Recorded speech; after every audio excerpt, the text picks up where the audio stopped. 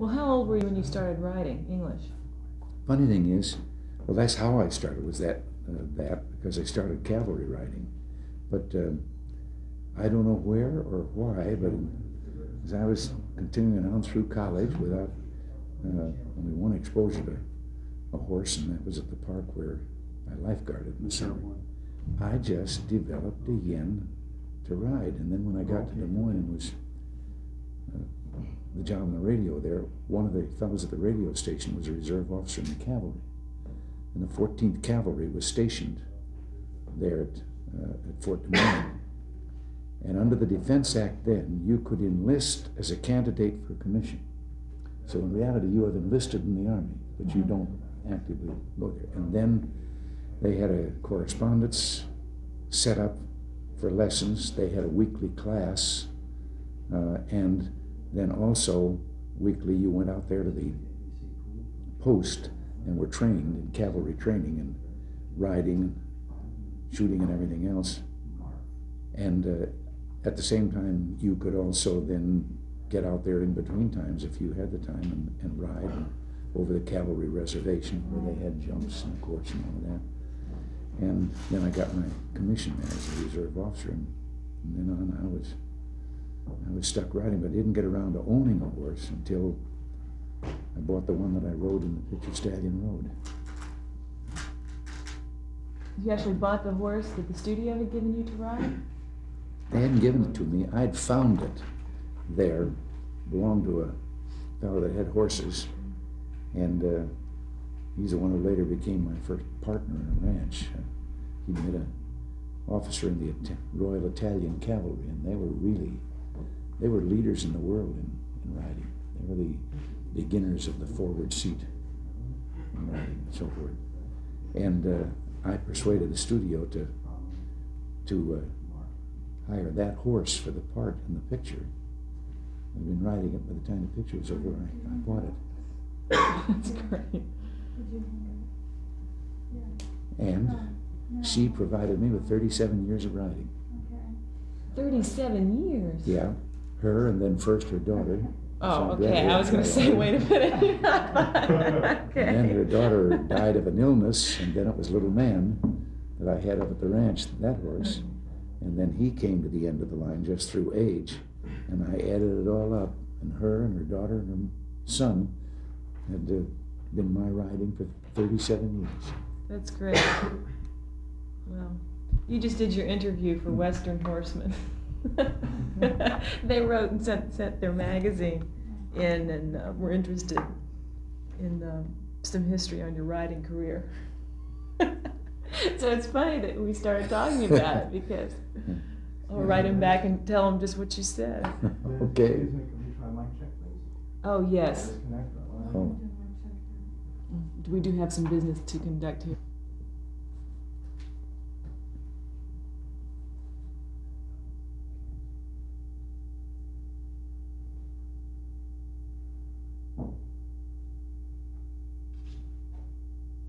Ten seconds, mic's on.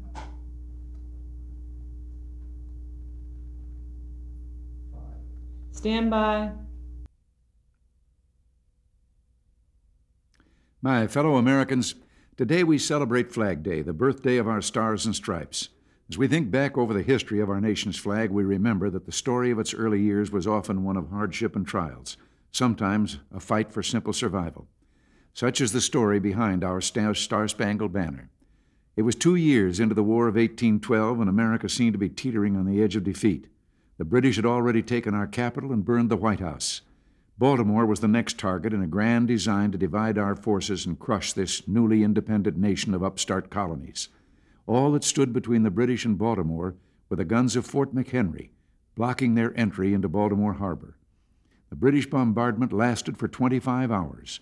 Through the dark hours of the night, the rockets fired and the bombs exploded, and a young American patriot named Key, held captive aboard a British ship, watched anxiously for some proof, some sign that liberty would prevail. You can imagine his joy when the next morning in the dawn's early light he looked out and saw the banner still flying, a little tattered and torn, but still flying proudly above the ramparts. Fort McHenry and the brave men manning it had withstood the assault, Baltimore was saved. The United States, this great experiment in human freedom, as George Washington described it, would endure. Thinking back to those times, one realizes that our democracy is so strong because it was forged in the fires of adversity. In those dark days of the war, it must have been easy to give in to despair. But our forefathers were motivated by a cause beyond themselves. From the harsh winter of Valley Forge to the blazing night above Fort McHenry, those patriot soldiers were sustained by the ideals of human freedom. Through the hardships and the setbacks, they kept their eyes on that ideal and purpose, just as through the smoke of battle, they kept a lookout for the flag. For with the birth of our nation, the cause of human freedom had become forever tied to that flag and its survival. As the American Republic grew and prospered and new stars were added to the flag, the ideal of freedom grew and prospered.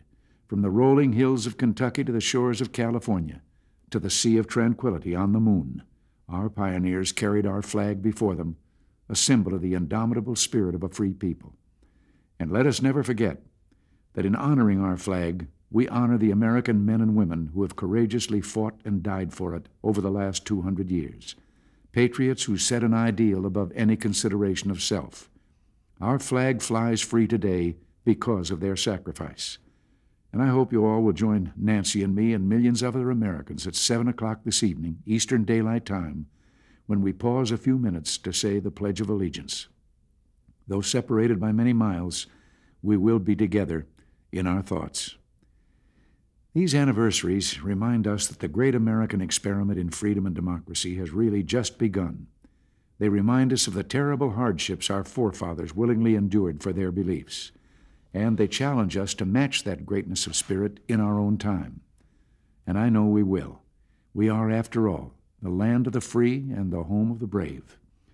If we ask ourselves what has held our nation together, what has given it the strength to endure and the spirit to achieve, we find the answer in our families and those basic family values of work, hope, charity, faith, and love.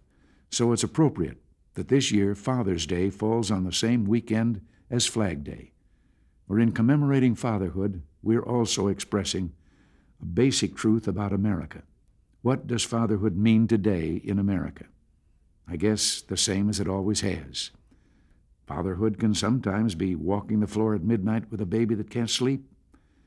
More likely, fatherhood is repairing a bicycle wheel for the umpteenth time, knowing that it won't last the afternoon. Fatherhood is guiding a youth through the wilderness of adolescence toward adulthood. Fatherhood is holding tight when all seems to be falling apart, and is letting go when it is time to part.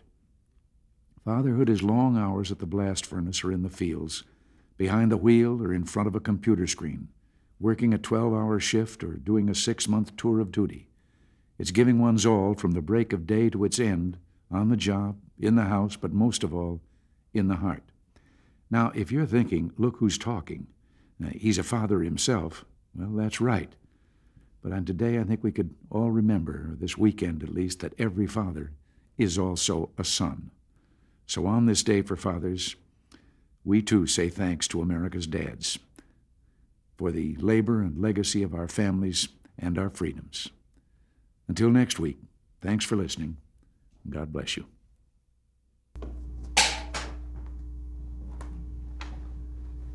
I put in that last disclaimer there myself because I thought they'd kind of written it up. Pretty much too much praise for a fellow who's already a father himself. Oh, I see what you mean. So I thought I'd better remind him.